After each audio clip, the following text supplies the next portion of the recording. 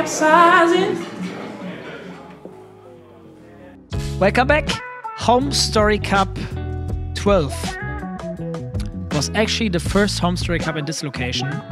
I have to think about it because we already had this location when we had Home Story Cup 10. We were rebuilding it and we had the plan to host the next Home Story Cup, the 11th one here, but we didn't make it in time. I think some of you still remember Show Me Your Flat 2.0. We had tons of stuff to fix. Die Leitung, 5 Meter Leitung, ja, wenn ich die da reinstecke, dann geht das Internet dahin. Ist auch beschriftet tatsächlich, aber wir sind halt wirklich einfach nicht so schlau. There was a lot of stones in our ways, a lot of stuff in our ways, but then we started actually hosting the Acer Predator Masters in Counter-Strike. Amazing event as well. We had tons of people here.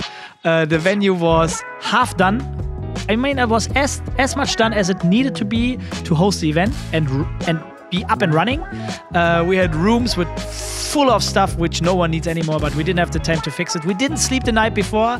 Whenever you do something like this, like host a new or create a new event arena and host a new tournament, it always is like this, right? Like you work through the whole night and you just finish everything in time, at least whatever we need. But we had Home Story Cup 11 back in the old location. This is the Rifkin moment.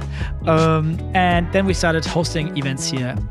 Such an amazing moment. We have our own bar. Like, when I thought about a new location, I said, but if we move, we don't have the Irish pub, which I loved so much, but we need our own bar. And we started to build a new own bar back then together with Red Bull. Thanks to these guys, because they made it work that we actually own our own bar here and have own people working here in full time and help you guys to grab a drink.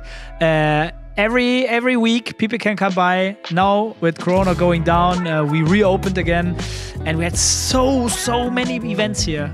Home Story Cup is one of the big events we had here, but we had the Overwatch contenders here. The anniversary of Overwatch was here, the global one. We had big influencer events with the biggest German streamers where we had a few great events here, and a professional team in Overwatch was hosted here. Now it's a Valorant team. We have so many great memories here as well. Also awesome nights, a lot of drinks. We have our own gaming party here coming up, the level party. There was a moment where tons of people have been here, if you remember that. And hi Fabio, one of the players cleaning his dish right now. And yeah, this is where we are right now and where we have been hosting all the Home Story Cups after we moved. And I mean, there's one Home Story Cup, the 20th edition, which is the one which we hosted in Brandenburg, which is the tropical island. That was, I mean, I hope we can have some cuts here to show you what it meant to us. My team and I, we do everything to deliver a great event, a fun event, and everything what is possible to give you, all of you, a great time and hopefully make you, Jeff, proud of what we do here. So let's make a promise. Let's promise that we'll enjoy our next 4 days among our StarCraft 2 family. It was such an amazing event. I hope to come back with the Home Story Cup 21 this winter in this location. To let it feel like a little bit like back to the roots. And yeah, that location was, I mean, thinking about Home Story Cup 10, tons of work. This location has been worked not for a week, 2, 3, 4, 5. It took us 8, 9 months. And also like hundreds of hands helping here.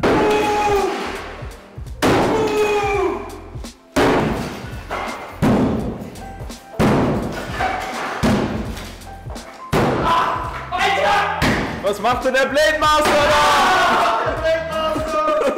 da? We rebuilt this building kinda with everything.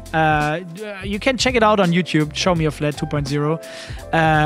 I have like, you know, like I'm a very optimistic guy. I always think we're gonna manage it. If we really want to, we find solutions. There was a point in this location before it was done where I felt like, okay, the first time in my life, there's a chance that I might not make something work. I believe in so much that we're gonna make it work.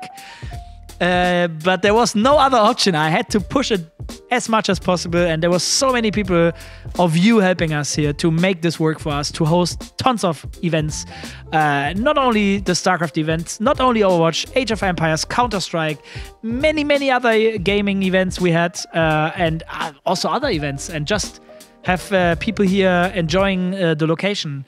Thanks to you guys. It's the 10th birthday since Homestudio Cup 3. Thank you for tuning in. Thank you for supporting us. All of you, all our partners, everyone. There's so many people being involved. You can't even count them. It's too many. It's a great time. It's a nice birthday, an awesome birthday. I'm gonna have so much more memories with you guys if we keep doing what we're doing and supporting everything. Thank you for everything, and keep being a part of this community.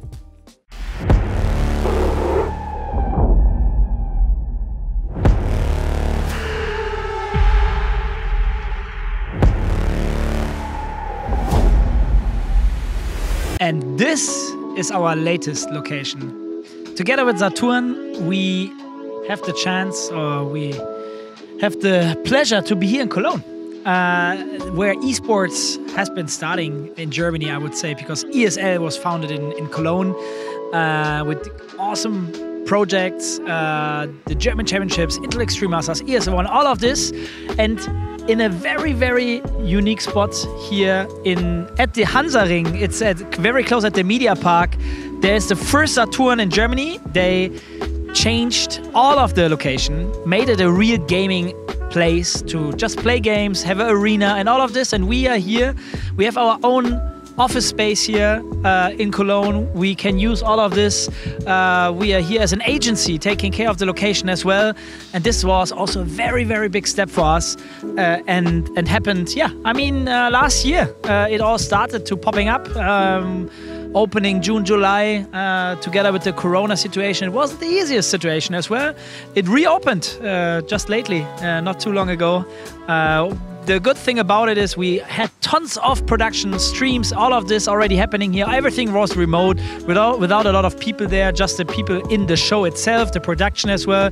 But it's time to actually start the real events here with fans, with people showing up, cheering for other teams, just having a good time. There's also a big bar, which we actually, which we are also taking care of together with Andreas.